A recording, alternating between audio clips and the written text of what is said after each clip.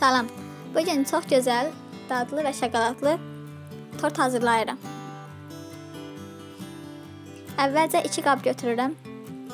İçərisinə 4 ədəd yumurtanın ağını bir qaba, sarısını isə bir qaba tökürəm.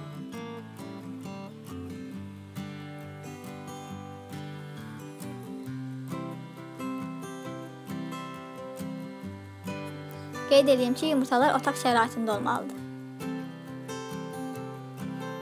Daha sonra yumurtanın ağına bir çimdik duz əlavə edirəm. 1 stəkan şəkərin yarısını yumurtanın ağına, yarısını isə yumurtanın sarısına tökürəm. Daha sonra isə mikserlə yumurtanın ağını qarışdırıram.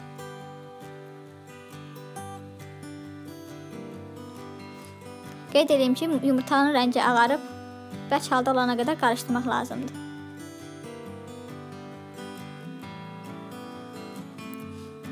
Artıq hazırdır.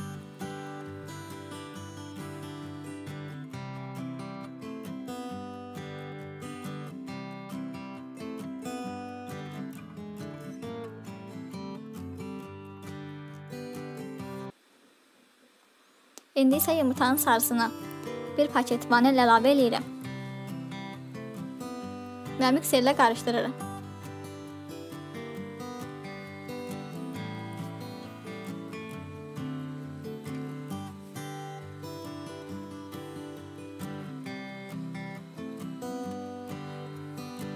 Biraz qarışdırandan sonra içərisinə yarım stəkan ilıq su əlavə edib yenidən qarışdırıram.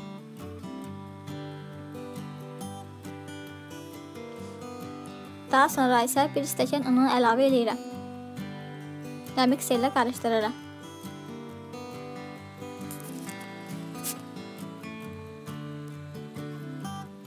Yaxşı qarışdırandan sonra bir paket qabartma və bir paket kakaonu töküb yenidən qarışdırıram.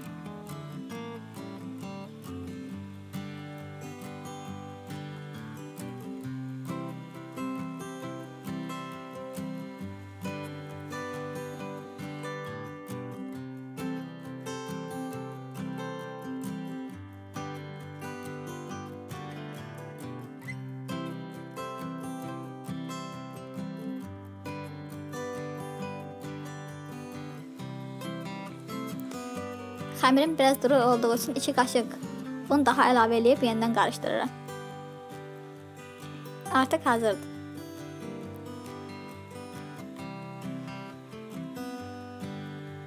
Hazırladığım xəmiri yumurtanın ağına az-az əlavə edib yavaş-yavaş qarışdırıram.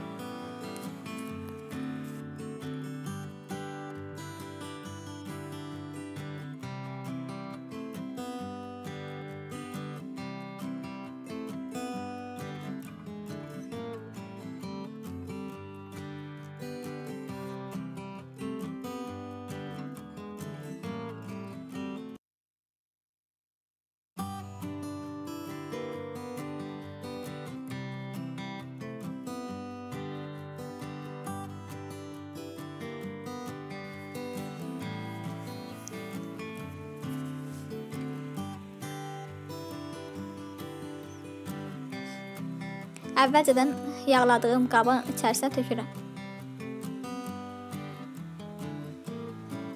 və əvvəlcədən qızdırılmış 200 dərəcəli sobada bişməyə qoyuram.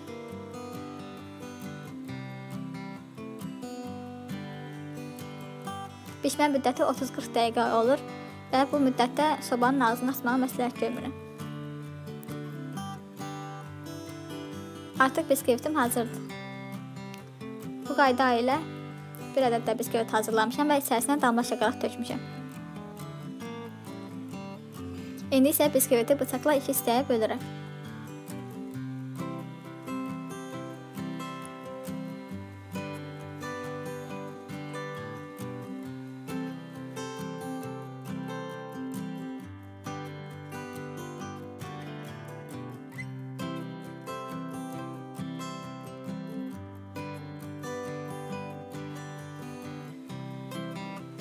Kənara qoyub kremi hazırlamağa başlayıram. Qabın içərisinə otaq şəraitində saxlanılmış 200 qramlıq yağı əlavə edirəm.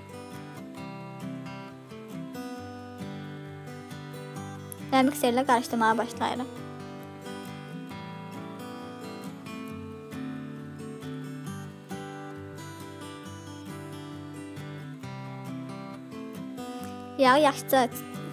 Yağı yaxşı qarışdırıb açandan sonra içərisinə malakonu az-az əlavə edib qarışdırırım.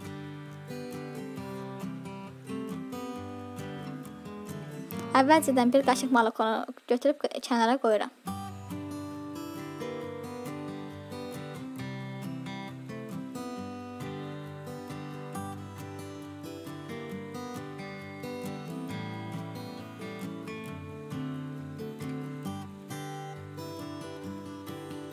Qalan malakonun hamısını da əlavə elədim və 2 qaşıq kakao töküb yenidən qarışdırıram.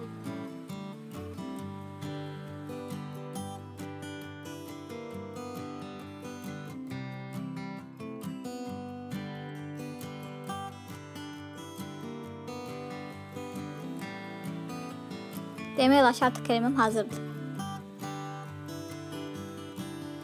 İndi isə kənara qoyduğum bir qaşıq malakonun içərisinə süd əlavə edib qarışdırırım.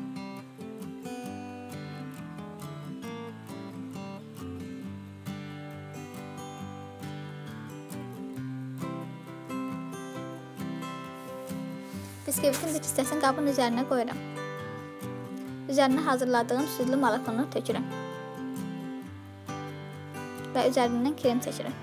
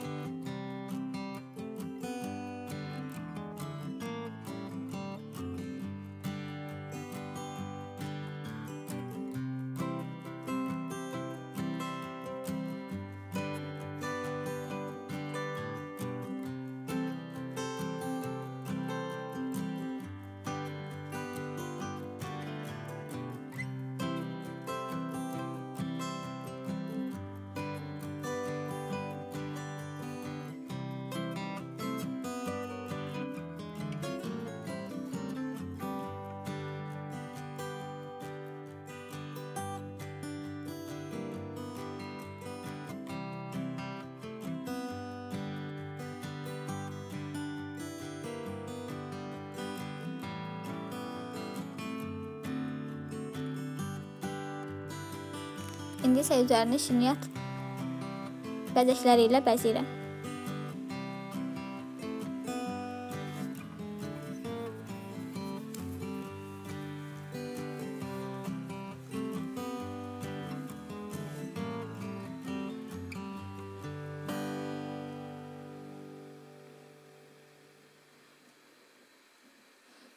Artıq tortum hazırdır.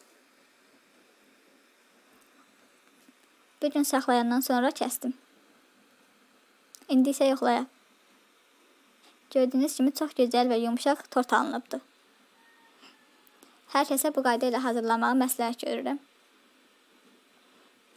Hazırlayan hər kəsə nuş olsun deyirəm. Kanalıma abunə olmağı və videolarımı bəyənməyi unutmayın.